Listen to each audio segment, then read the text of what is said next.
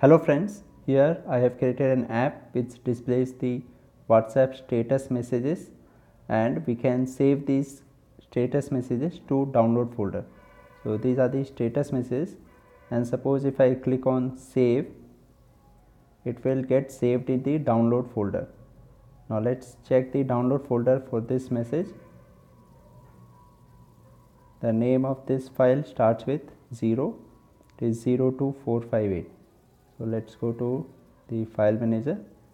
Here in download folder, here is this image which starts with 0. So you can see that it is saved in the download folder. So I will show you how to do this or create this in Sketchware. So in Sketchware we need a list view for displaying all the saved status messages, all the status messages which we have seen, only those will be displayed. So here I have a list view and it has a custom view, custom.xml.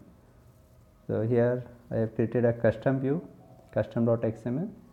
This contains an image view 1 with width and height 200. Then I have a text view 1. This is for displaying the file name, and I have text view 2 which is the save button, and I have linear 2 for which the gravity is center horizontal. Now let's go back to main.xml. Here in event area, in onCreate, I have used a refresh block which is more block. You can directly put the codes in onCreate, all these codes. So these codes will display the WhatsApp status messages in the app. So first I get the status messages from get external storage directory /WhatsApp/media/.statuses/ this is the folder which contains all the status messages. So I get the list of all the files in that folder to a list string list1.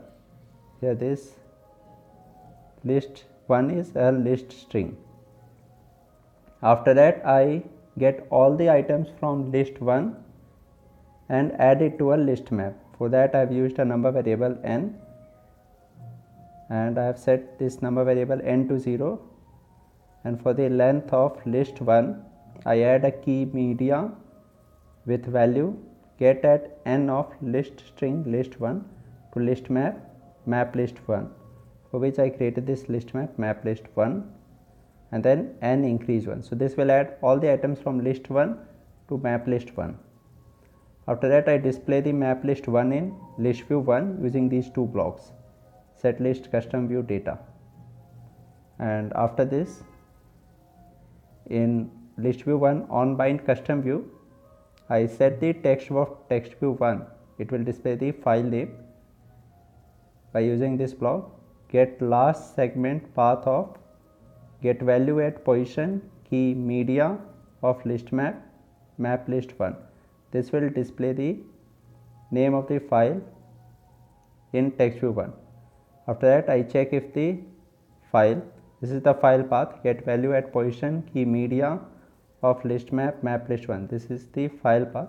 So if the file path ends with .mp4, which means if it is a video, then I get the thumbnail of the video by using this code bitmap bmap is equal to thumbnail utils dot create video thumbnail map list1 dot get position dot get media dot to string. This is the file path of the video, and after that android dot provider dot media store dot video dot thumbnails dot full screen kind.